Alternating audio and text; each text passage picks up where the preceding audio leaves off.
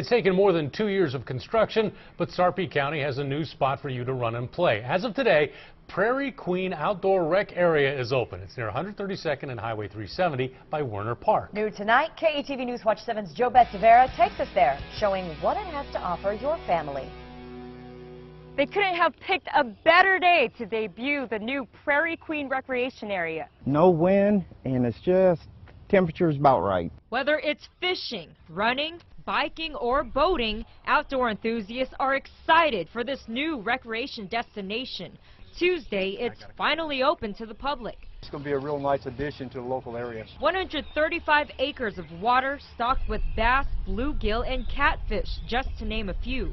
Runners or bicyclists can enjoy 4 miles of paved trails. We don't have mountains or oceans, things like that here, but we do have a lot of rivers, and this is another type of water body that people can come out and enjoy. While the park offers plenty of outdoor fun, Winkler says more importantly, it gives Sarpy County residents some peace of mind. Everybody kind of forgets, though, when they get here that this is a flood control reservoir first. Thanks to its strategic location, the dam at Prairie Queen holds back potential flood water during heavy rainfall.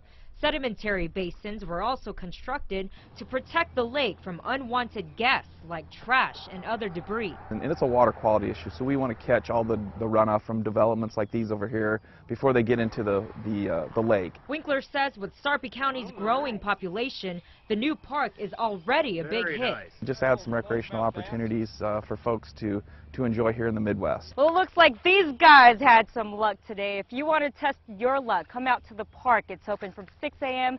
to 10 p.m. Reporting at Prairie Queen Recreation Area, JoBeth Tavera, KETV News Watch 7. All right, if you want to fish like those guys, you will need a license. Otherwise, it won't cost a dime to visit the park. Again, it's at 132nd and Highway 370.